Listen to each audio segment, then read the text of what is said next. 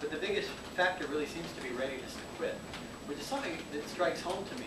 My father was a heavy smoker. My father was a brilliant man. He was respected all over the world for what he did. He was in hydroelectric power. He was respected, you know, as the best at what he did on 4 continents. You know, he was a really bright guy. Smart, lots of follow through. You know, knew how to weigh and measure things, deal with people. Just a brilliant guy. Heavy smoker. Couldn't quit smoking. Every time he quit, he'd get sick. He'd give it up. He'd stop. He didn't want to think about it. He didn't want to talk about it. He was part of a generation that didn't want to think about it or talk about it. You know.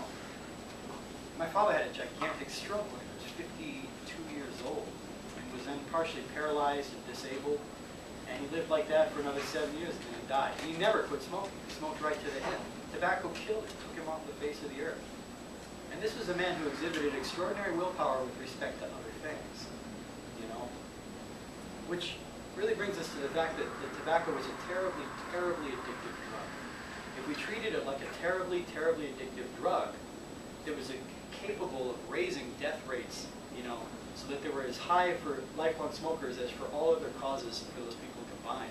You know, if we treated it the way we treated other drugs, we would have a different outlook. As a society, we don't tend to see it that way. And the benefits of quitting are immense. You know, we used to think that cutting down was really great. Now studies show, and brace yourselves if you don't know this, if you're a heavy smoker, cutting down does almost nothing for you. It reduces your cancer death by a tiny bit, doesn't reduce your rate of heart attacks or lung disease or overall mortality. The overall chance of dying is just as good if you cut down as if you kept smoking heavily. You know, people who never smoked heavily, just smoked a little, they do a little better. People who quit smoking reduce their rate of death over like a 15-year period by 35%. You know, their rate of, it goes way down. And after people have been quit for 10 or 15 years, their cancer risk goes back down to what it was at baseline, as if they never smoked. You know, so this is really something. This is why doctors like to target this. It's why public health workers target this. We say this is a place where if we made the right efforts, we could really make a difference. You know. So I wish I could end this by saying we had some amazing new answer for this, but really the answer, if anybody has it, is the people that are here. I mean, we're here to pay homage, to hear from some ex-smokers and present them with certificates. This display, which is here today, which is so terrific, along with this empty, this could be used slot there, this is going to be rotating in some form to other health centers.